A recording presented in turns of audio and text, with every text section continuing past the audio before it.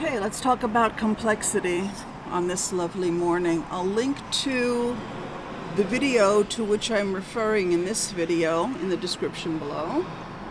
Is that the correct way of expressing oneself in a video? In the description below.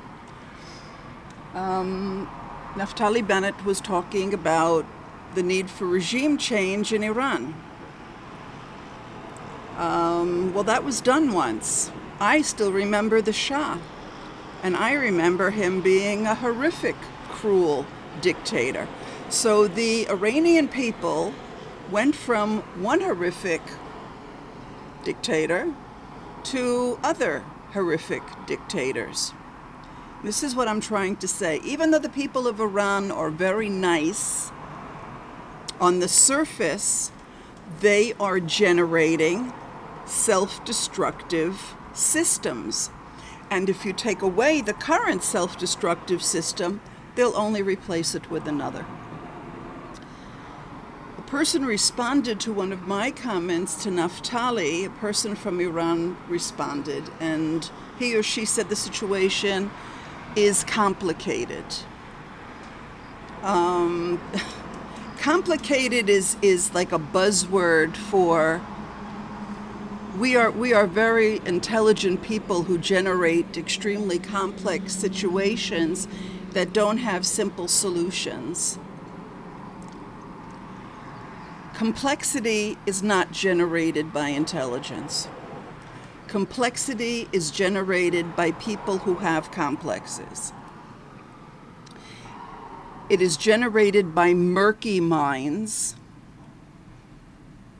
It is generated by people who have tangled emotions. The worlds that they generate are then complex because they have complexes. It is not a sign of intelligence. A sign of intelligence is being able to generate a peaceful, straightforward world. Now, that doesn't mean that that world doesn't have layer upon layer upon layer of how peace expresses itself to discover, but it's not a morass. It is not a complex tangle. And in order to solve problems in society, we have to resist the temptation to feel the allure of the complex and respond to it with even more complexity. Okay, so now we have to put together a think tank and committees, and we have to have university professors talking about this and writing books about this and giving lectures about it, and and all kinds of industries of complexity are then generated, and it just gets murkier and murkier. If a people are in a complex situation, they have to look inside and deal with their own complexes. Intelligent, healthy consciousness generates amazing worlds, but they are not a morass.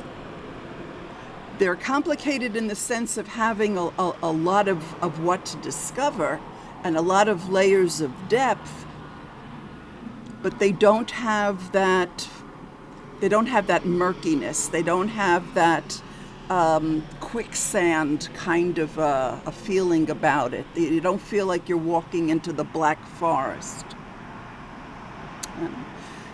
Phenomena like that are generated by people with complexes. And rather than them giving into the temptation to congratulate themselves on how very, very complex and neurotic they are. Used to be a thing in New York when I was growing up, like the more neurotic you were, the more you were like taken for an intellectual. To resist that and return to simplicity that generates worlds that are variegated, but not complex in the sense of sucking you in and getting you involved in that which you can't disengage from. Thank you for listening.